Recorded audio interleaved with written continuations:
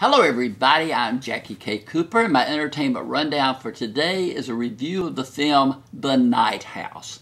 And this movie centers on a young woman. She's married and her husband commits suicide. And those elements occur right at the start of the film.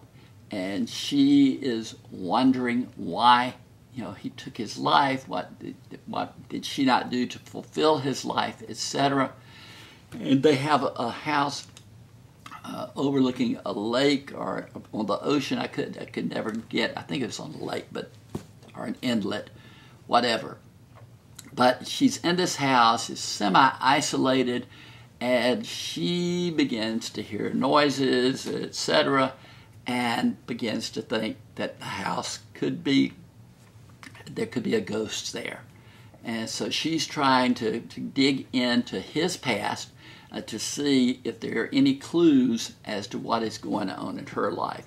The young woman is played by Rebecca Hall, and she gives a great performance. She seems, she seems serious, she seems stable, and then there are elements where the things happen in the house that kind of provide an instability to herself.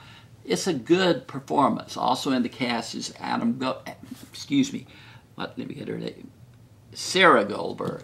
I want to say Allison, but Sarah Goldberg, Vondie Curtis Hall, and then her deceased husband, who is shown in flashbacks, is played by Evan Johnny Keat.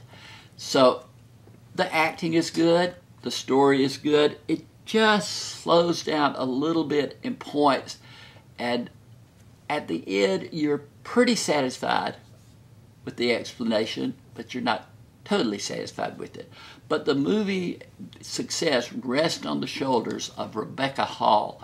You either accept her and what she's going through, or you're completely standing outside the movie. I felt like I pretty much got into her head and was going where she was going.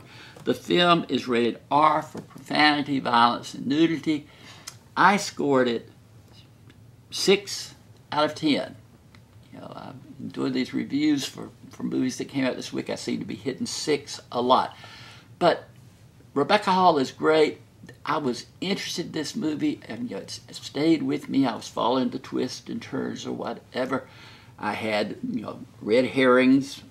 I would say, oh, this is the reason for this and this, and then no it wasn't, or no it wasn't. So I was falling into those elements.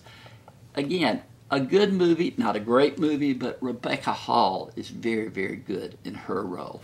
But this has been Jackie K. Cooper's Entertainment Rundown with a review of a film, The Night House.